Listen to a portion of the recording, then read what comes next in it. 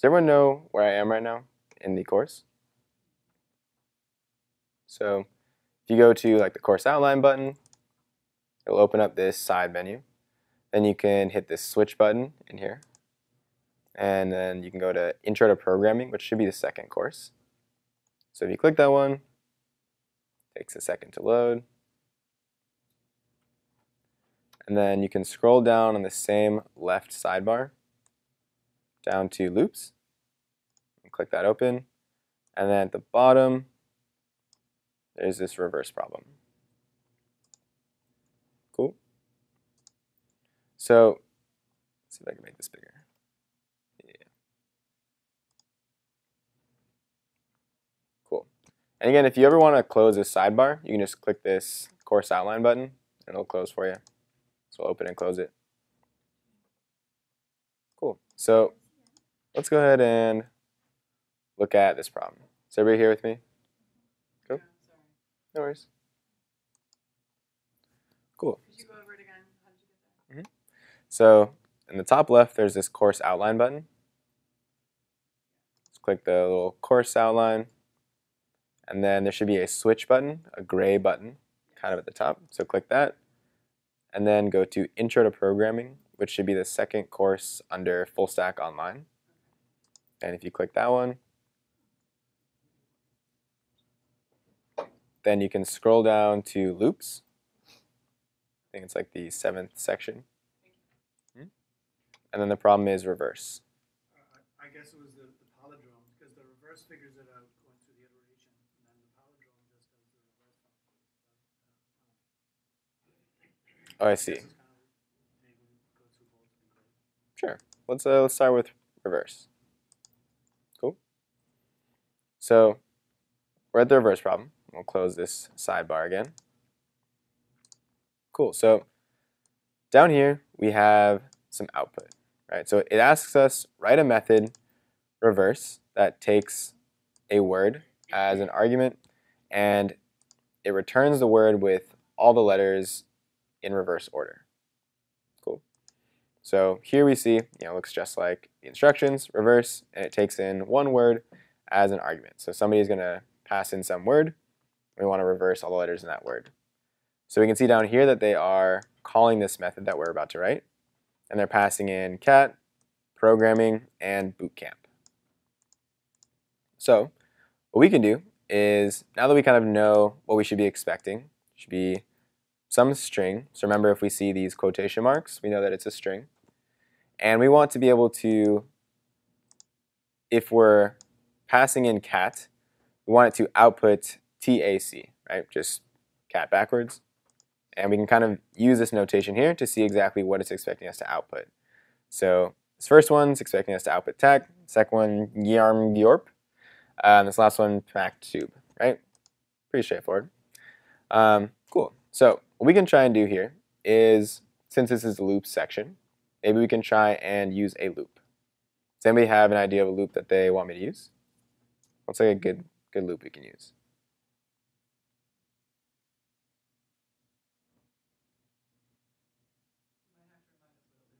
Yeah. So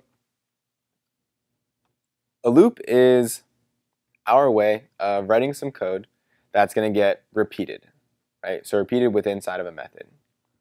So if we use sort of like these little dash lines to denote like where like a loop will go, let's say, then inside of here we can say this code will be run more than once. All right, so we're able to write some code inside of here that will get run more than one time, right, which can be useful if maybe we want to do something, essentially the same thing, multiple times. So what we can do here is we can say, maybe we want this loop to run 5 times, 10 times. It depends on what we want to do with our loop, right? So one idea that I have for how to reverse this string is if we just start at the end of the string and start taking each letter as we go from the end to the beginning and putting it into like a new string. And then we can just return that new string at the end, right? So to do that, we need a couple things, right? So I'll sort of like make a note of that. So I want to make a new string, and I want to loop from the back of the, we'll say, word, right, which is this word that they're passing in. So we want to loop from the back of word toward the front. And as we do that, we want to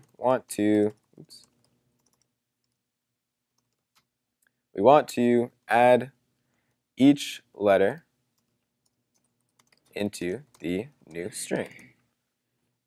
Cool. So I think being able to write out some strategy tips is definitely helpful in terms of trying to figure out what we want to do inside of our code. I think Alvin does the same thing in his whiteboard video. It's just nice to be able to try to figure out a strategy before you dive in and start typing away. So using these kind of 3 steps, I guess we want to return the string at the end. Return string when all done. Cool. So that looks like pretty good to get us started. So let's start by making a new string, right? So we'll make a new string. We'll just say string equals string, right? So now we just made a new string. Done. Now we just need to do these last 3 things. So we want to start from the back of the word towards the front. So if we use our little lines right here as where we're going to write some looping code, we'll delete those in a second, but for right now we can leave them there. So if we want to loop from the back of the word towards the front, how could we try and do that? Yeah, so we need to kind of know, how long this word is.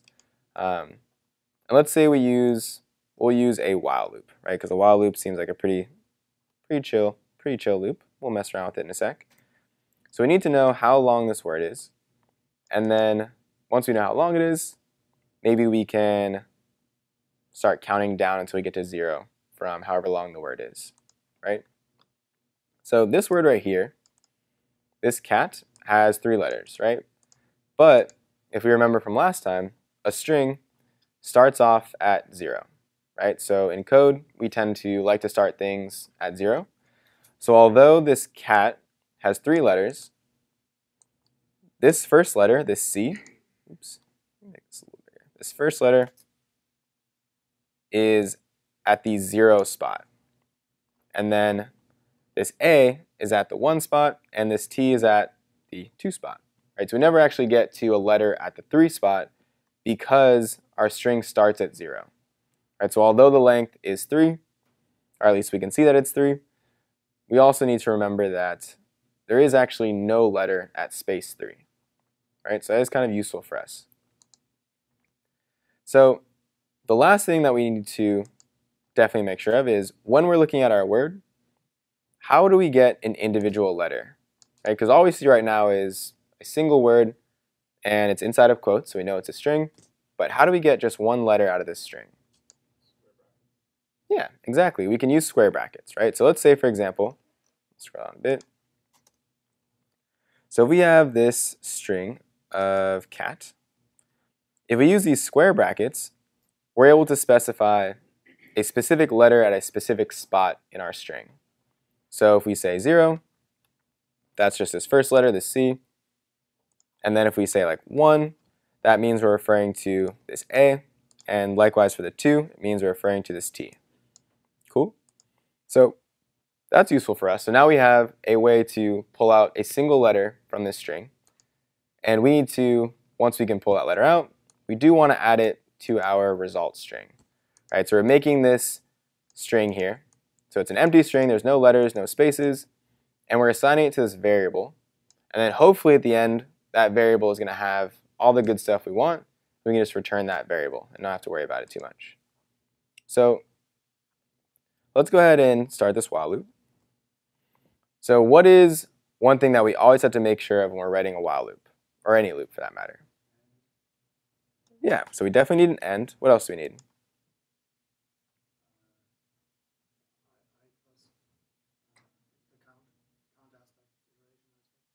Yeah, so we always want to make sure that we aren't going to have an infinite loop. right? And we also want to make sure that we have some condition to check. So we want to make sure this while loop is going to go until something happens, at which point it's just going to stop, right? So we can kind of mess around with that. So let's say we have a variable. Let's say counter, and we'll set it equal to 0, right? And we can say while counter is less than 3. And then again, like I said, we want to make sure that we never go way, way, way forever. So we want to make sure we say counter, and then we're going to now set, oops, move this mouse. So every single time we go through this loop, we're going to change the amount that our variable is referencing, right? So we have this while loop, and every while loop needs an end statement. So it knows where to stop thinking or where to stop running that code over and over. And every while loop needs a condition, right? And so here we're saying counter, which we know at the very beginning of our loop is equal to 0 because we just said it. And we're using this less than operator, which we can say, this counter, it's going to start at 0. So while this counter is less than 3, we want to keep doing some stuff, right? So inside of here, we can use our put statement and puts so far, so good, right? And then once we do that, our counter is now going to change, right? So we're going to take whatever our counter originally was, which at the very beginning is 0. We're going to add 1 to it, so now it's going to be 1, and then we're going to change the value of our counter. All right, so this loop should only run a couple times, but I think it'll be good to help us see what we're working with. So we don't need those dash lines. We can just run this real fast. Cool, so if we move this up, right, we see that it's run this so far so good, so far so good, so far so good. Right, and it's running it in 3 blocks of 3 because we're calling this method 3 different times, right? Calling it 3 different times here, once, twice, 3 times, right? So now that we know that our loop does something, we want to make it do what we want it to do. So if we check back with our notes, right, always good to check back on the notes. So we have our result string.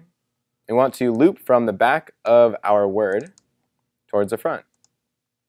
So how can we do that? Right? You mentioned earlier that we want to keep track of how long this word is. How can we find out how long the word is? Yeah, right. So we can use this. We can say word.length. Right? So this will give us a number of however many letters the word that's getting passed in is. So what we can do here is if we want to go back from the end of the word to the beginning, we need to be able to pull out an individual letter one at a time as we go from the end to the beginning. Right? But if you remember, we have a way of pulling out an individual letter. It just depends on which letter we want to pull out at a time. So what we can do here is, instead of setting our counter to 0, we can go ahead and say, maybe our counter, instead of starting at 0 and going up, it'll start at a really high number, which matches up with however long our word is, based on this word.length here. And then we can just go down towards 0, right? So we have to change some stuff. We have to change our condition, because now we're no longer going up, we're going down. Right? So while our counter is, let's say, greater than 0, and then instead of adding 1 to our counter, we want to subtract 1, right? Cool. So we just changed our loop from going up, counting up towards 3 from 0, and now it's counting from some larger number down towards 0. Right? And all we had to change was wherever our counter started, the condition for how long our counter should keep going, and what our counter was going to be doing and changing, in this case decreasing, every single time we run through our loop. Cool. So if we try this one more time.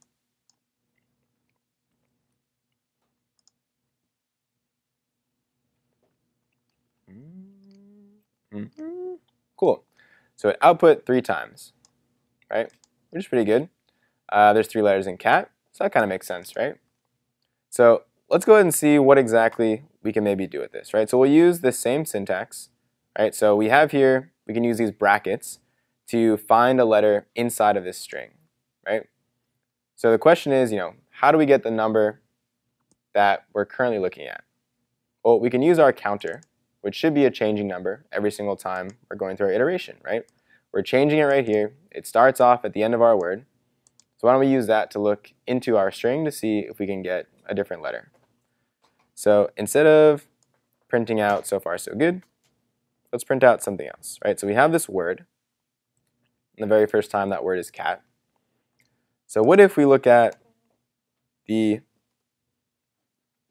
letter at our counter, right? This looks pretty good. We know that the counter is same length as the word, right? What's going to happen when I run this? So this number is going to start at 3, right? So it's going to start at 3. So it says while 3 is greater than 0. So that's still true. This condition is still true. So our while loop will keep going. And so right now we're going to look for, if our word is cat, it's going to look at the letter at cat at whatever our counter is, right? So it's going to look at cat at 3. Is there a letter at spot 3 in our cat? Yeah, so we probably want to just start with one a little bit less than our word length, right? So now we don't ever have to try to find a letter that isn't there. Cool. So this will start off at 2.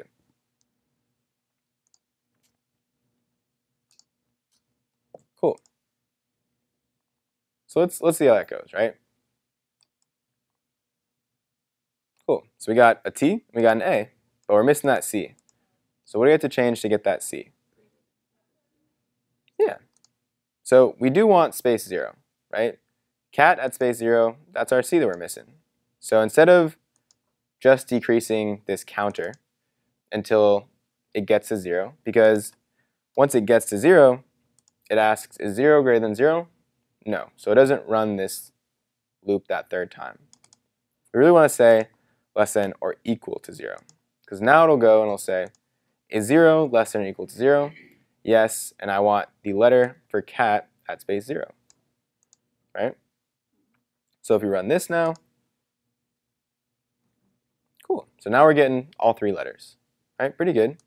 But we still need to return them all at once, right? So now that we know that this word at counter, right? Is anybody unfamiliar with these square brackets? No? We're able to find a, yeah, no worries. So yeah, so these square brackets are kind of cool. So cool. So down here we have this string, right? So we'll change the letters around a little bit so they kind of correspond to numbers. So in code with strings, which are what we call anything that's inside of these quotes. So with the string, the letters start at a 0 spot. And by that I mean that the very first letter we sort of refer to as the 0th letter. Right? So if we want to find the 0th letter in cat, that would be the C. Right? And then the first letter, or the letter at the 1 spot, would then be the A. Right? And the letter at the 2 spot would then be the T. Right? And so there is no letter at the 3 spot for cat, and so we can't access a letter at the 3 spot. And so we can access these letters inside of this string using these square brackets. So these square brackets, when you call them or when you place them right after a string, it allows you to say, I want just the letter at the 2 spot of this string. Right? And so I've used these numbers here to basically say these are where the spots are. So again, this is the 0 spot, and then this would be the 1 spot, and then the 2 spot. So if I say square bracket 2, I should get back the string of 2. Oops. Cool. So I should get back exactly this if I run this, right? And same thing if I change this to 3, then I should get back, in this case, the 3, right? So yeah, so square brackets are kind of cool. They allow us to get like an individual element out of a collection of elements. So we see this with strings, and we also see it with arrays later on. But for right now, we're just working with strings. Cool. So when I say word, I'm referring to whatever word is getting passed into our method. Right? So in this case, that word inside of our method is referring to this cat. And then when we call it on this one later on, that word right here will refer to this word programming. Right? So what we want to do is we want to find a specific letter inside that word, and we want to add it to something that we'll be able to keep track of the different letters as we go through each one of these loops. So we have our handy dandy variable right here. So what we can do is we can actually add things to this string. So the same way that we're changing the value of this variable here, this counter variable, we can also change the value of our string variable every single time we go through the loop. So what we can do is, if we know that, or we've seen that word at whatever spot our counter happens to be at during each loop is going to print out to us these different letters, C, A, T, then instead we can just start to use those letters and place them into our result string. So we have this string right here, and so we can say string equals string plus whatever this letter is, right? Because you can add strings together. All it means, let's say we take the string of one string, we say plus second string. Cool.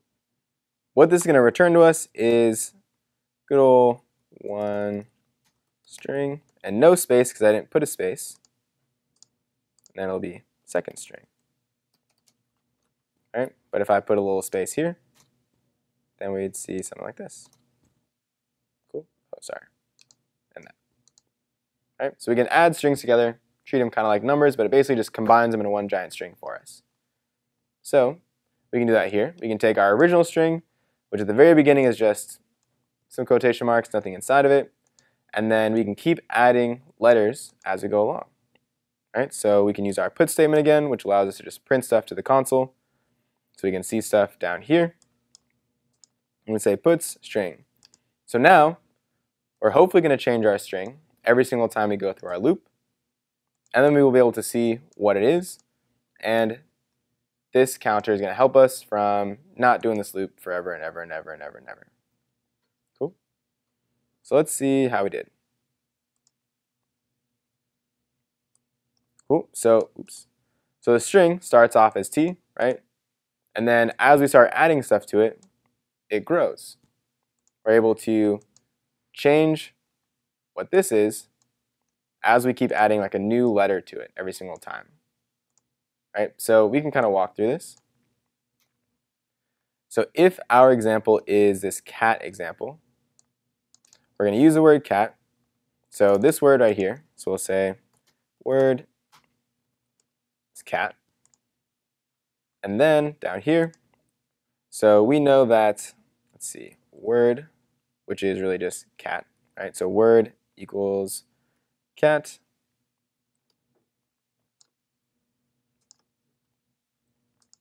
And we know that this is 3 letters long, right? So the length is 3. So at this point, our counter is really only going to be 2, right? Because our word, which is cat, has 3 letters, but we're subtracting that number by 1, right? So it starts off at 2. And so now we're saying while our counter is while our counter is greater than or equal to 0, so we'll start off at 2. And is that greater than or equal to 0? Yes, it is. So then it hops in here. And so it looks at word at counter.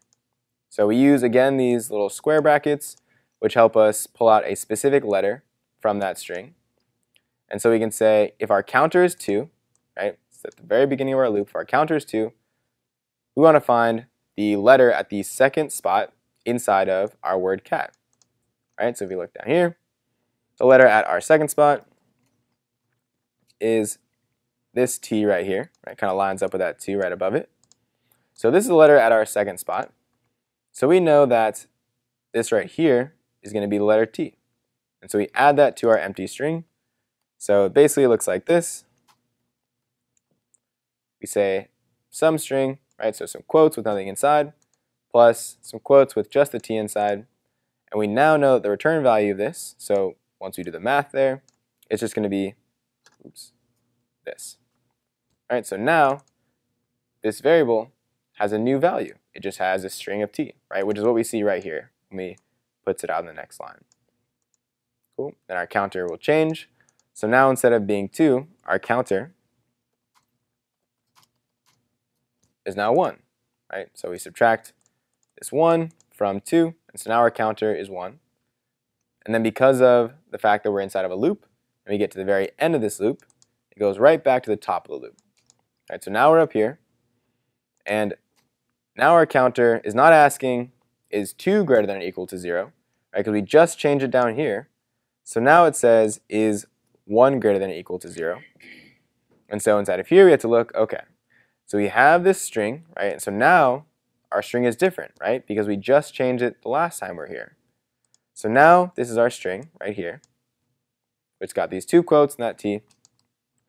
And now we're trying to add it to whatever is word and then the square brackets. And our counter now is 1, right? Because we just subtracted it. So what is the letter at spot 1 inside of our word? Well, if our word is cat, and this was the second spot, then the 1 spot is a 1 just over, right? So it's now going to be this A. So it's going to ask us to add, right? We're adding this string, which is now these quotes with the T, and now we're adding just that 1 letter at spot 1, right? Which is now this A. Cool? So that's why we see when they add them together, both the T and the A, now we have the TA, right, which we print out right here. Cool. And we do it one more time. We decrement this, so now it's 0. Decrease it one last time, so now this is asking is 0 greater than or equal to 0? It says yes, it still is equal to 0. And then now our string is a little bit different. So now our string has everything previously placed in that variable, so that T and that A. And now the last letter is the C. And that's the C because, right, our counter is now 0. So whatever letter is at the 0 space in our word, which we can see down here, is just this C. Then we just want to say, okay, cool. We're going to add that last letter on, and then we're going to print out this string, and now we have tack, right? But the last thing we have to do is just return it at the very end. Cool. Yep, and so this is when it prints it out right here, and then this is when it prints it out as it returns it. Right? So we're able to just loop from the back to the front to get to this return value for our string. So we can comment these back in. And the good thing about loops is if it works for a small input or a small word, if we write it correctly, it should work for a big word. Right? So maybe we don't need this line anymore. And again, this little hashtag symbol, the pound sign, that's just a comment in Ruby, right? So it just means that they're not going to bother trying to run that code. It's going to skip over it. We can make little notes for ourselves like these. And so now it should work for all these other ones, right? Not just for cat. Let's check it out. Cool, right? So we see tack, gyarm, gyorp, and pamak tube, right? Exactly what we expect to see. Cool? Yeah. Oh, this one right here? That one? Yeah. I think that's just because of how we are outputting it on our end. Nothing to do with the code that we're writing here. Yeah. Cool. There may be questions about these loops, or what these square brackets mean, or this little greater than or equal to sign, or anything like that. It's just not working. How do you form an endless loop? How do you form an endless loop? Yeah. So this line right here, right, we're able to say we want to change the value of this counter, right? But without this line, our counter would just always be 2, right, which is what it starts at. Right, so it starts at 2 at the very beginning, or at least if we comment these out. Right, so in this one, it starts at 2, because that's how long our word is, right? Our word is 3 letters long, but we subtract 1, so it starts at 2. And so we're saying, while that counter, which starts off at value 2, while it is greater than or equal to 0, we want to keep doing this stuff, right? Ruby knows to just keep doing everything inside the loop until this is no longer true. But if we're never changing this value, then 2 is just always going to be greater than 0. So it'll come up here, it'll say, okay, 2 is greater than 0, I guess I'll do this. And then I'll come down here, and if we don't have this line, it just says, okay, well, I guess I'll go right back to the top again. And it says 2 is greater than 0 again. It's like, cool. So I just keep adding stuff to my string. It'll keep doing that because this number is never going to change. So putting the counter stops it. Yeah, so we have this counter so that we can keep track of when we want this loop to stop running.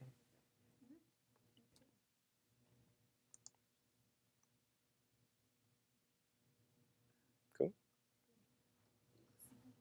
All right, so let's take a swing over the next one.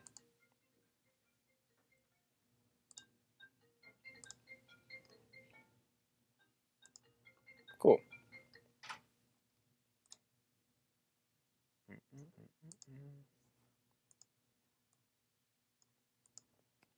Alrighty, so this one says, write a method is palindrome, and it wants us to, again, take in a word, right, just like the last one, where they give us some string. We know it's a string because it has the quotes. We want to do something with the string. All we want to return is true or false, right? So if you remember from last time, what are true and false? Exactly, right? They're just booleans. So it's either one or the other. So inside of here, we want to say, okay, our method takes in one word, and it should return true if it's a palindrome, false if otherwise. And again, it says palindrome is a word that is spelled the same forwards as backwards, right? So you can see here that race car is, starts with an R, ends with an R, second letter's an A, second to last letter's an A, and so on until it gets to the beginning, right?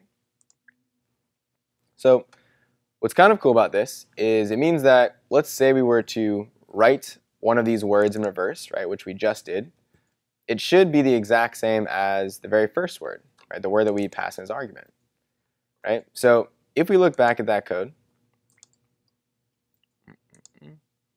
so this is the code that we just wrote, right? We'll bring this over to the other page.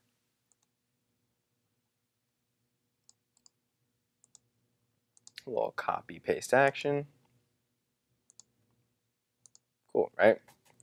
So we just wrote, oh, what's going on? Cool. So we just wrote this whole method in the other file. Get rid of some of this stuff. We don't need all that. Cool. All right, so this is the code that we just wrote. So what's kind of nice about this code is a lot of what we want to do for this problem is maybe similar to what we did for the last problem. So if we know that a word is a palindrome because it's spelled the same forward as it is backwards, well, if we just get the word backwards, right, which we just did, then we can just compare and see if it's equal to the word just forwards, right? So using the exact same code that we just wrote, right, we can decide to make a loop and start from the back of the word, go towards the front of the word, save all that stuff into a variable, and then we can just check the variable against whatever word that they pass in initially, and we'll see if they're the same. So we can start by making a result string again. So we just use, again, these two quotes. We don't put anything inside, we don't need to. And we can make a counter again. Cool. And we'll do word.length -1. So why are we doing -1?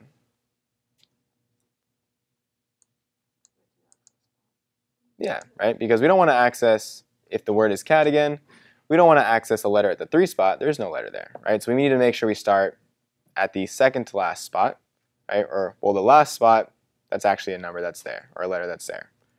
So counter is word.length minus 1. And then we can make our while loop again. So what does every while loop need to have? Yeah, so an end. It's a good place to start. Yeah, and we need our condition. All right, so what condition do we want for this one?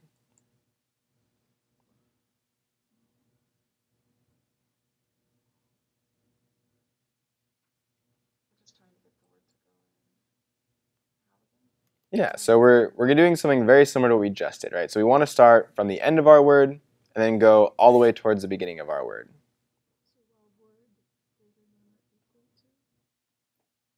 Yeah, so you're on the right path, right?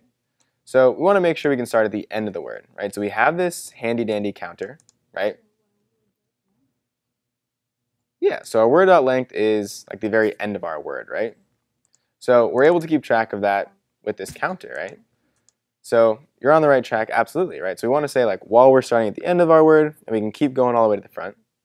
So we have this variable counter, which represents that same number, right? The end of our word. And so we want to say while our counter, well, we want it to change. So we can keep changing the counter, so we can keep getting a different letter as we're going through our string.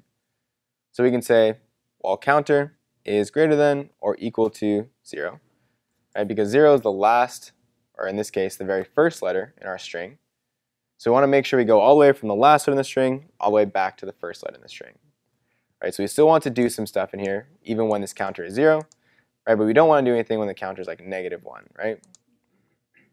So now, the last thing we have to do before we start writing some code is make sure that this number is actually going to change as it's going through our loop. Right, so if it starts off at the end of our word, so a bigger number, and we want it to go down all the way until 0, hopefully, we have to make sure that we decrease it. So counter equals counter minus 1. Right?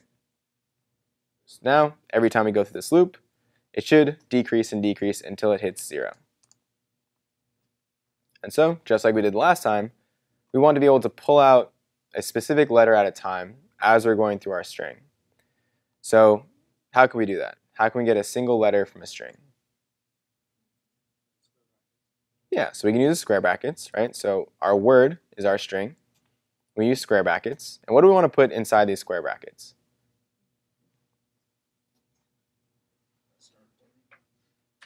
Inside the square brackets, a start point, you said? Yeah, so what does that mean, a start point?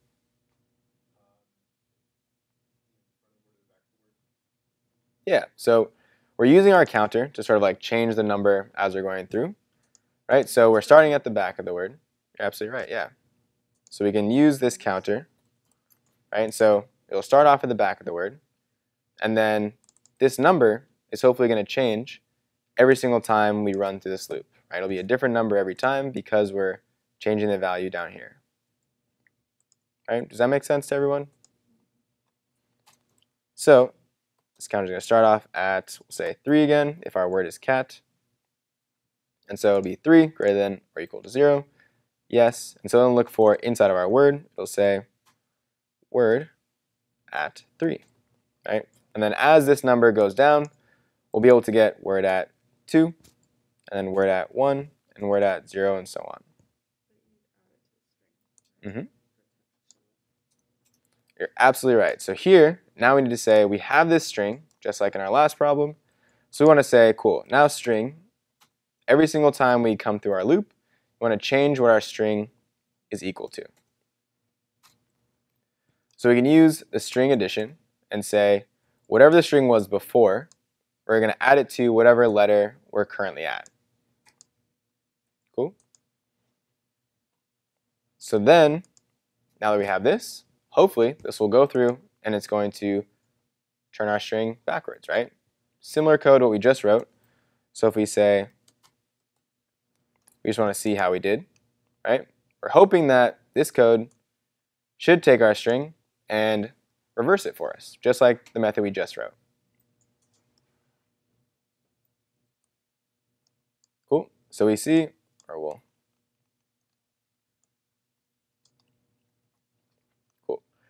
So we see that it is in fact, oh, where did my thing go?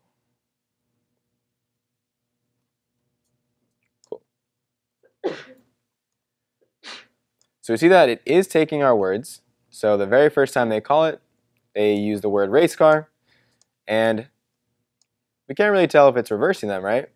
But we see down here, this one is definitely reversed, right? Because it starts with B at the end here, O, O, T, C, A, M, P, right? So it's taking this word and just flipping it around.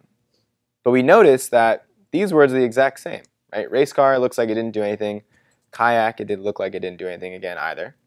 And the reason that is because those words are actually the palindromes that we're looking for, right? We can see here that they're expecting that when that happens, when they use the word race car, that it's true, which means that they were expecting for this exactly to happen. So what we can do here is we can say, so right now we're putting the string that we just created, right? We reversed whatever they passed into us using our while loop, and then we printed it out to our console. But we want to see what our word is initially, right? The very first word that we put in. Word. Cool. So all we did was add the word that they used for this method. We put it right at the end of, right after wherever we're putting our string. So we see that they are the same, right? Race car backwards is just race car. Kayak backwards is kayak. And then boot camp backwards is tube, right? So all we have to do is just say, are these two things the same? So we can say string equals to word. And we'll see what that prints out for us, right? Does everybody remember this double equals? Yeah, so we're just checking, are they the same, you know? So let's hit it. And we see that it is printing out to us true, true, and false, just like we want, right? So now all I have to do is change this puts to a return. And now this method should do exactly what we want it to do. Cool, I guess we can get rid of this stuff too.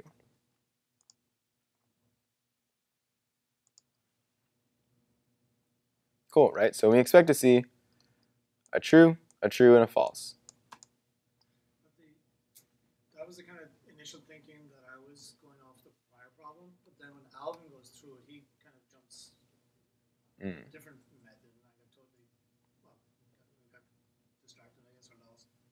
Yeah, so Ruby is really, really nice in that it has lots of different methods that we can use. So one such method that I assume that Alvin was using was he was using this reverse method. So let's say we just want to cool, right? So this method reverse should just return to us whatever this word was, but backwards, right? So essentially everything we just did, but in a nice handy-dandy method provided for us by Ruby. Cool, so it's printing out these words, right? So everything we just did in that loop, this reverse method is actually able to do just on its own, right? We don't have to do any extra code.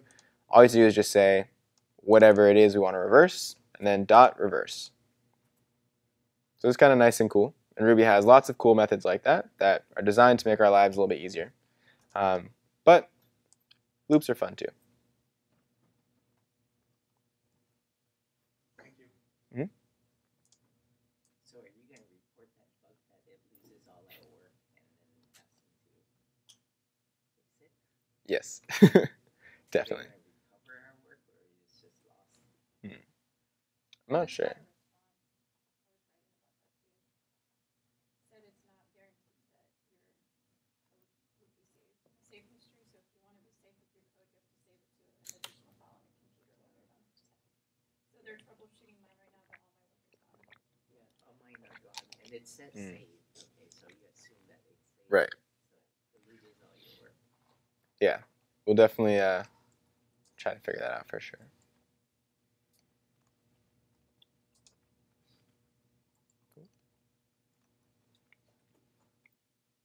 How's it been going through it on your own outside of these sessions? Good stuff.